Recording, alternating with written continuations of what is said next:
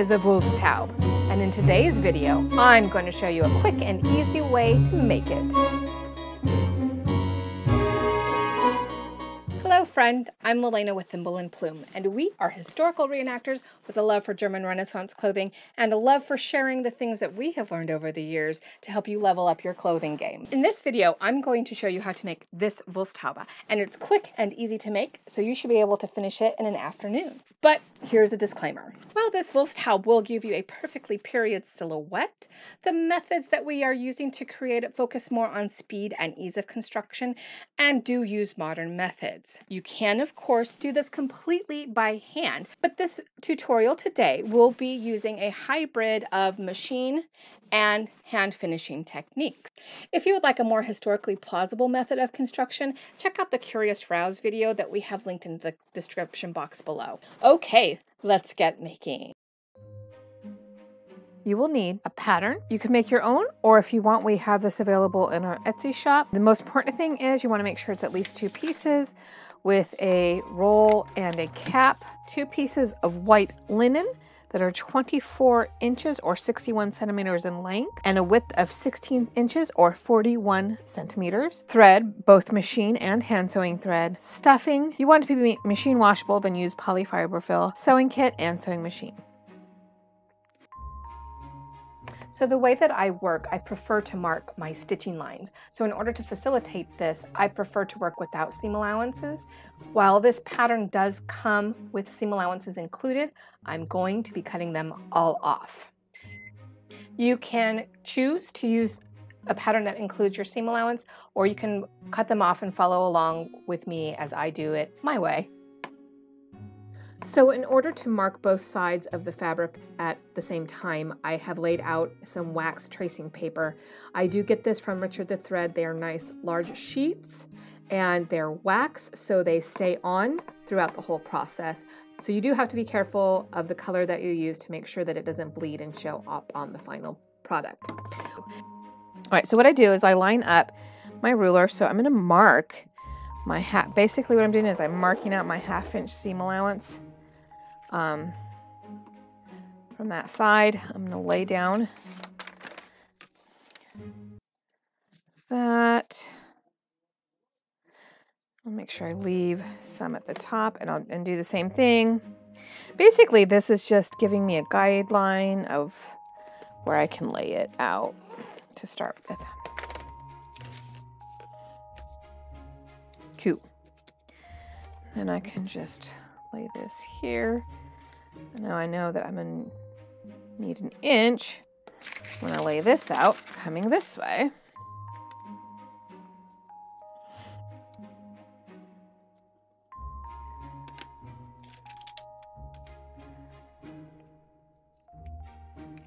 You can pin it or you can use weights, whatever. Whatever floats your boat.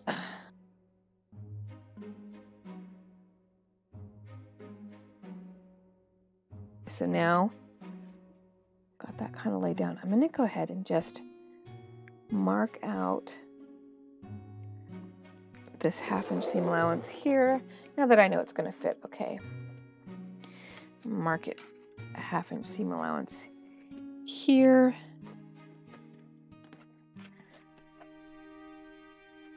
And I'm going to mark my 1/2 inch seam allowance up here.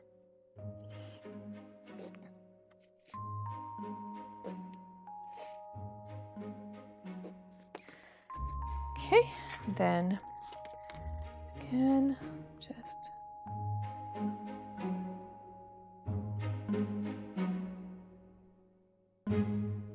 all right. So now, since I've already traced that can also be the seam allowance for that one. So for now, I'm going to go ahead and trace around this edge like so. And then to repeat on this edge here, on this edge here. Oops. You know, when all else fails, do the thing you're supposed to do. Use a straight edge. I'm gonna go boop in here.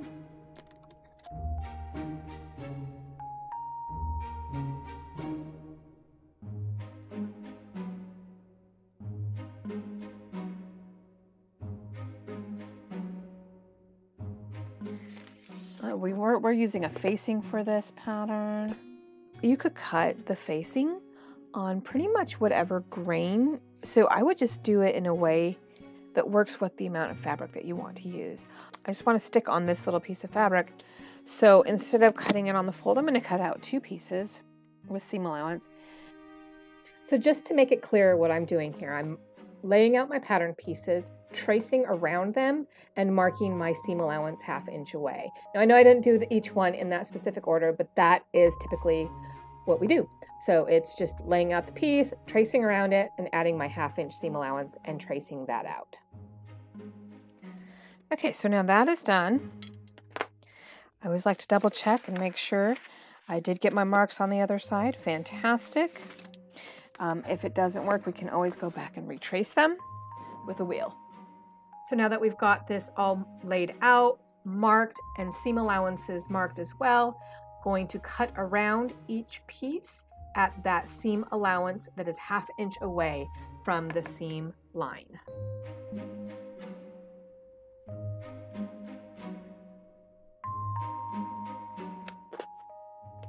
Okay, so the next step is we're going to stitch the curved top seam. This is the seam that runs along our forehead. So I'm just gonna give it a couple quick pins. Now what I like to do, make sure I'm in the camera here. I like to go in the seam line here and just check that I'm going in on the back, and I am. Just go in like that.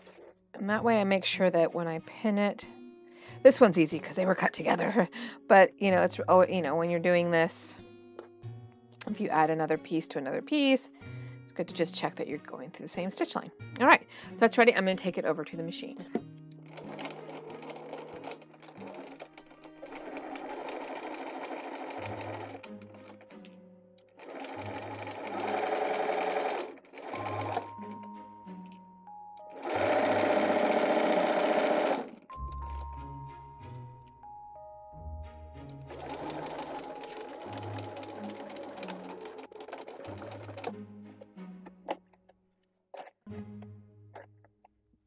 All right, that seam is that seam is sewn.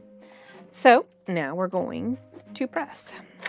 All right, now that you've got that seam sewn, we are now going to press it open. What I like to do first is I press it flat first. This is supposed to press the threads into the fabric and everything. That was what I was trained. So it seems to work, so why not?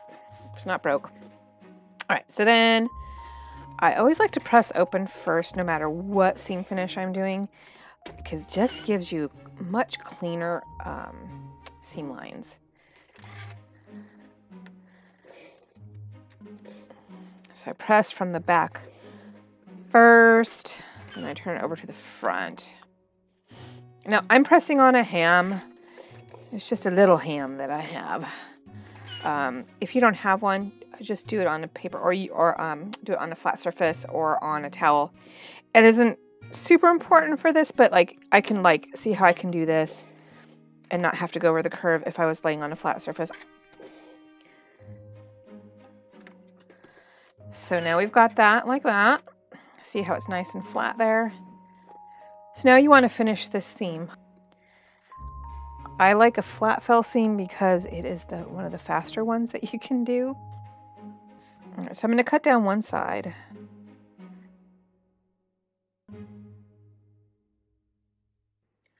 Since I'm doing a flat fell seam, I'm going to lay this down again and press the longer side flat. It does seem like it's a little extra work, but being able to press it open first does make a difference. So now we're just going to finish off the flat fell seam by folding over the longer seam allowance around the shorter seam allowance, and it'll be finished. I'm going to use a whip stitch. If you're unsure of how to do this, we do have a video that walks you through all the steps, and that is available in the description box below.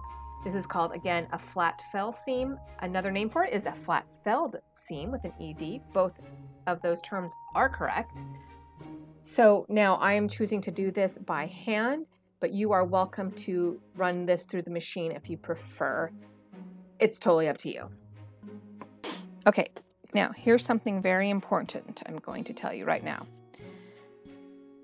When you are doing this, this is going to be my forehead side. I'm going to start stitching when I close this off. Actually, I'm going to start at the seam line because later on, I want to get rid of that bulk when I add my facing into here, so that'll allow me to clean it up really nice. So I'm going to start right here.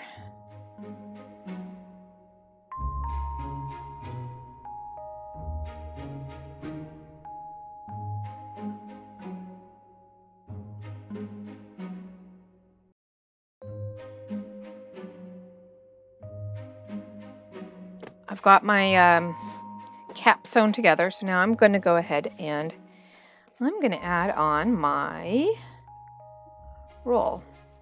I'm going to put my right sides together here. Now remember, I'm going to use the seam line. I'm going to put the center to the seam line. I'm going to take my other roll, and this time I'm going to put this one so that its right side is to the wrong side.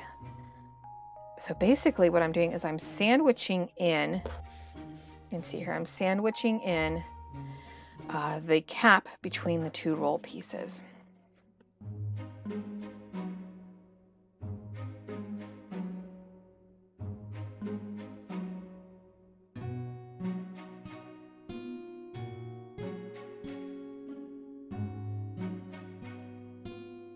Okay, so something I'm going to note.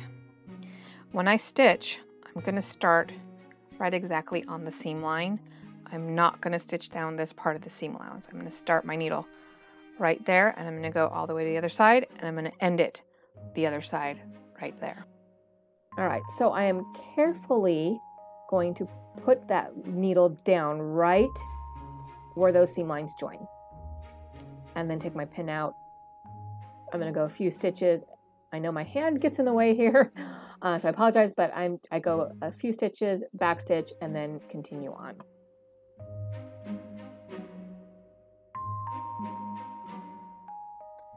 So as I approach the end, I slow down, and then when I get a few lengths away, I go ahead and turn the wheel by hand in order to make sure I get it right on that spot, and then I will back stitch a bit. Sorry that my hand was in the way. As you can see, I'll show you here that it ends right where those two seam lines join. And then we will press for success. So just press that seam line open all the way around. So we've pressed it.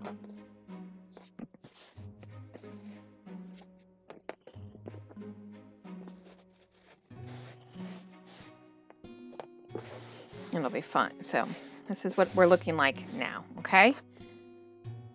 So now what we're going to do is we're going to come back over to here, and I'm going to clip right here, right up to my seam line.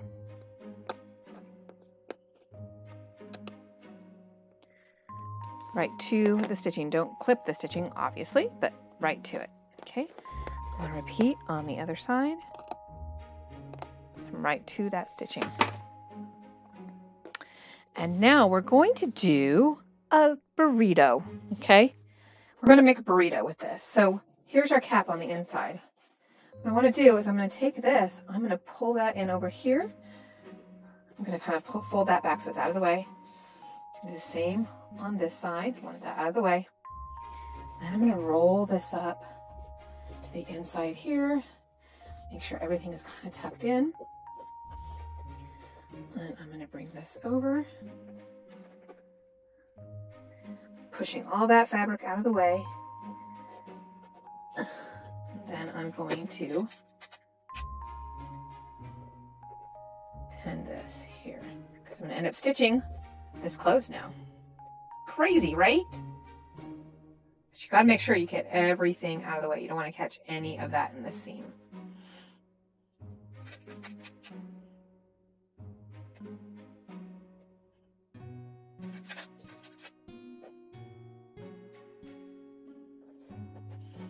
So just kind of get that pin and then just check. I'll make sure. And then I'll do this other side. I'll start on the other side again and get that pinned out of the way real good.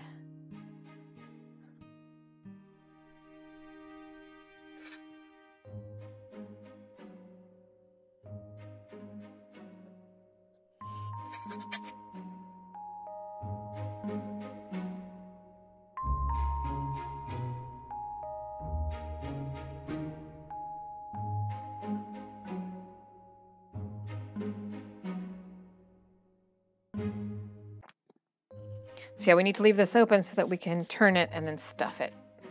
All right, so then go ahead and just stitch.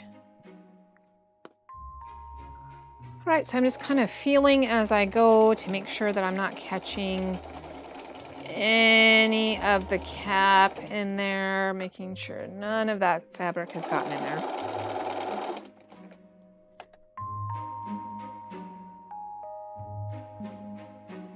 When I've got my little opening that I'm leaving here. So what I want to do now, I want to back stitch here.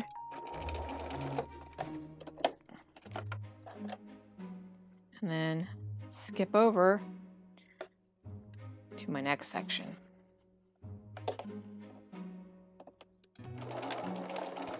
Back stitch there. I like to back stitch a couple times because when you stuff it, sometimes it'll come undone, so.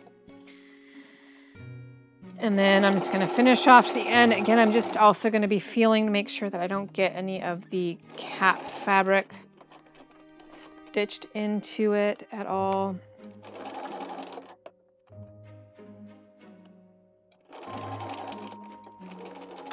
And back stitch at the end. Okay, so we've taken it off the machine. We've got this all stitched. So now what I'm going to do is I'm going to turn it inside out. Now, I'm going to trim it down.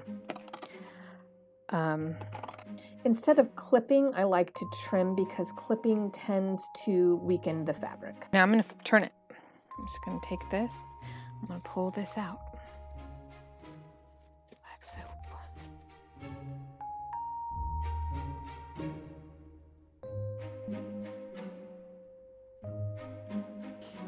All right, let's see, I've got it all stuffed in there. Oh, that came unstitched a little. Okay, so I had a boo-boo here. It must have came unstitched a little bit. So I'm gonna go back in. I'm gonna reinforce it.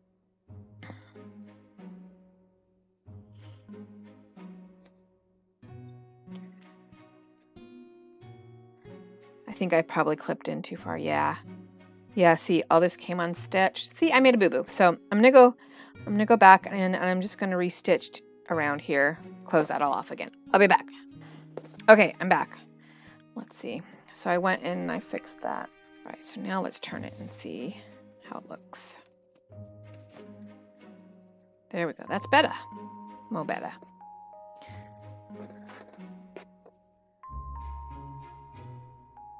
So I can play with getting my corners pulled out a little bit more.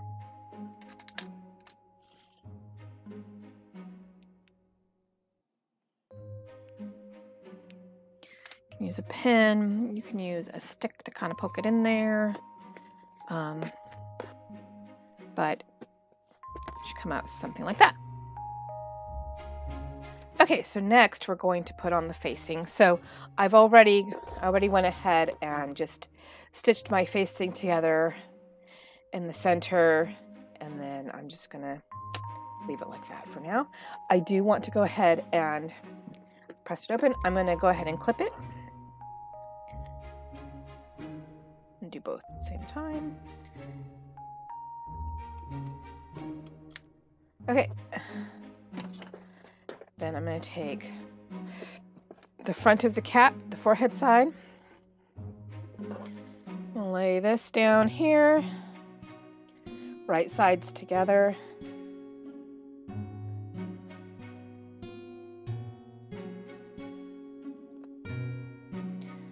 Pin in place.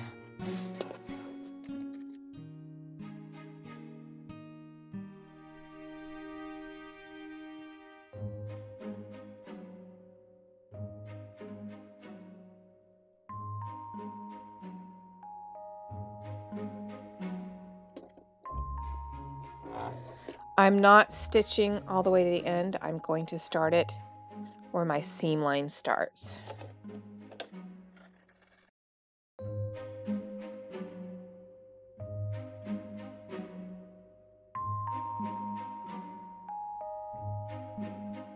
So when I get here, I'm gonna take my seam allowance. I'm gonna fold it back out of the way. What I'm gonna do is I'm gonna sew right until I hit the edge of that to where that seam allowance is. I'm gonna stop. I'm gonna make sure I get right in there, and then I'm gonna back stitch. Okay, and then I'm going to pull it out, push my seam allowances to the other side, then I'm gonna put my needle right in that seam line, right on the other side of the seam allowances. So what I've done now is I've gotten my seam allowances so that they're not stitched down. And this gives me freedom to move them in any direction that I want.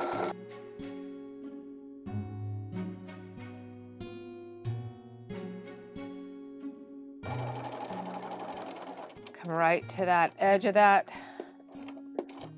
And then I'm going to back stitch and done. Right, once again, we're going to go ahead and press. Anytime you are sewing, you want to press as often as possible. Press for success. Press it flat, press the seam allowances open.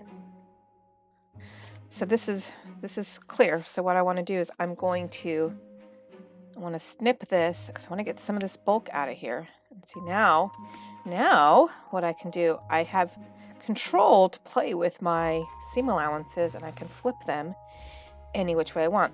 This side is fine being pressed open like that. This side though is a little bulky, so I'm actually just gonna trim this out.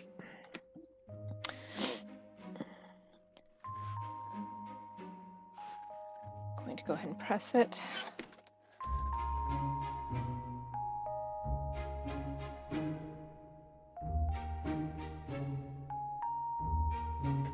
Let's go ahead and grade our seams now. So what I want to do is I'm going to leave this one a little longer. I'm going to grade this one a little shorter. So the way that I figure out which one to cut is I'm going to cut the one that's closer to the outside. So that's the outside seam allowance. So I'm going to cut, I want that to kind of block off that. So I'm going to cut this one here.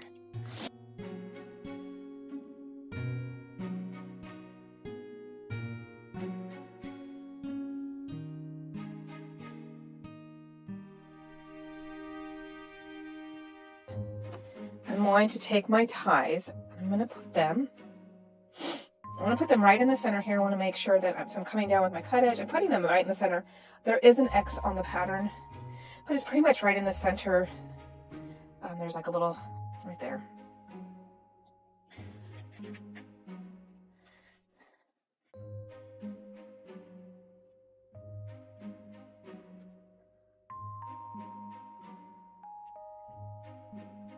So I'm going to do that. I'm going to stitch them down. I'm going to do that on both sides. Again, I'm on the front. This is the front. I'm sewing this to the right side.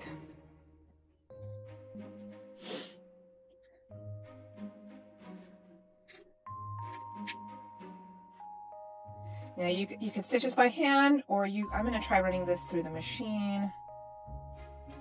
All right, because these are fairly narrow, I just went ahead and did a couple of stitches back and forth here and here. Now we get to finish everything. All right.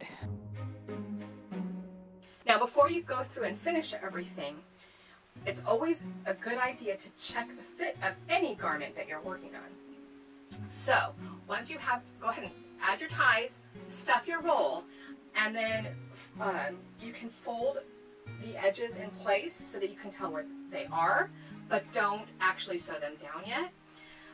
Put it on your head and check the fit.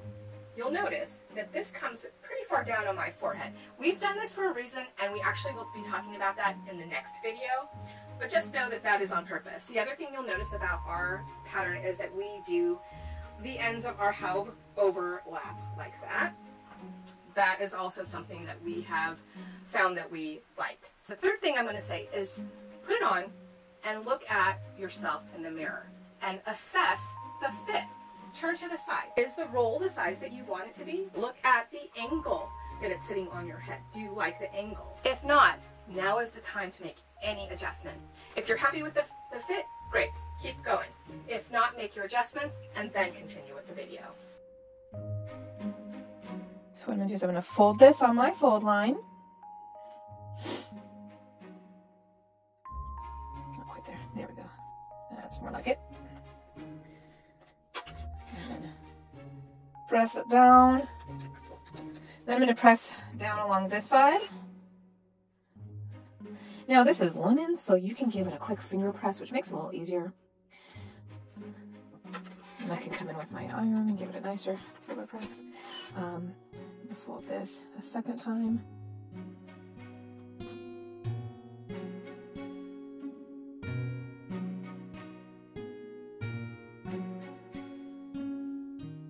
When you're at this edge, this is where you've clipped it next to the roll. So what we're going to do is we want to fold this raw edge. We're going to fold it like a little triangle in and over, so that way it's completely enclosed in there and it isn't going to run or fray.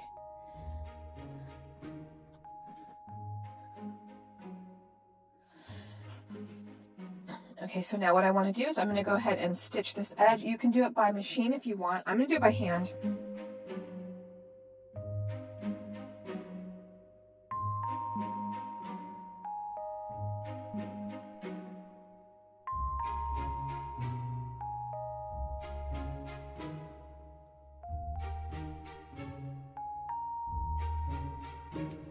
Okay, go ahead and do the other side. Once that's done, we're now going to finish off our facing. So the next thing we're going to do is trim down the seam allowance to about 1/8 of an inch. Okay, so we've clipped our facing down. I got one more edge to clip here. I don't need this really large seam allowance here, so I'm going to clip that out of the way. Now, it is a little bit wide here. I don't want the facing hanging over, so I am going to fudge it a little bit and fold it in just on this section here. But I do want it wider as it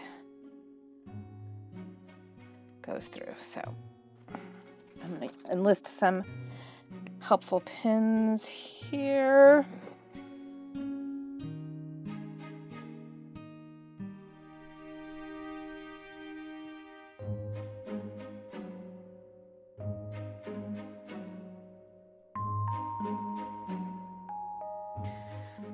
All right, so now again, you can go and stitch this by hand or by machine, whatever your preference.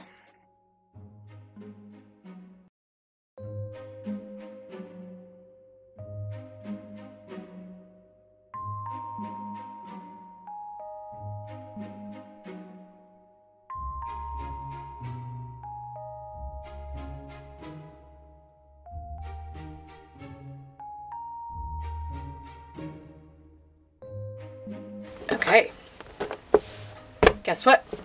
We're almost there. Last step. So now we need our, I'm using polyfiber fill. You can use wool, but if you use polyester fiber fill, you can just toss this in the washing machine. Okay, I'm gonna take some fluff.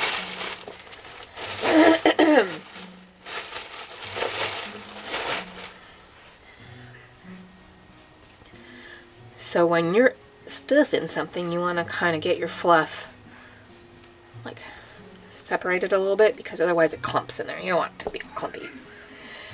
You just start stuffing it in.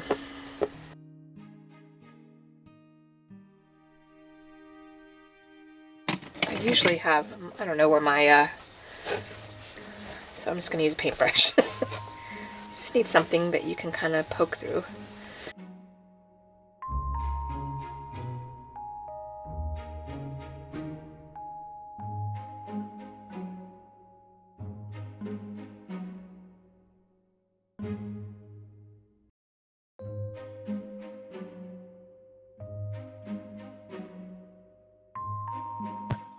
Okay, once you have it stuffed, we're now going to close it off. So where that opening was, go ahead and fold over both edges pinch them together and pin them down. I am putting the pins in parallel. That seems to work pretty well for me. And make sure everything is lined up properly and you're not getting one side longer than the other. And once that's done and pinned, then you're going to close it with a small whip stitch that's very close to the edge. Okay, so once that's done, go ahead and double up your thread on your needle. Pull the two ends together, and with a tight whip stitch, secure the two ends together.